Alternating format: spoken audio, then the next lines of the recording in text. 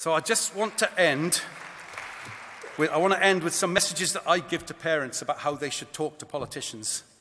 I say to them, if a politician tells you there are cuts now, but they'll be restored in a few years' time, tell them your child only has one chance to go to school, and education cuts never heal. If they tell you not to worry that your child is missing arts, dance, drama, music, because they still have maths and science, tell them that for many children, those subjects are what get them out of bed in the morning. It's what gets them into access the rest of the curriculum. Tell them that we want a curriculum that exalts the human personality.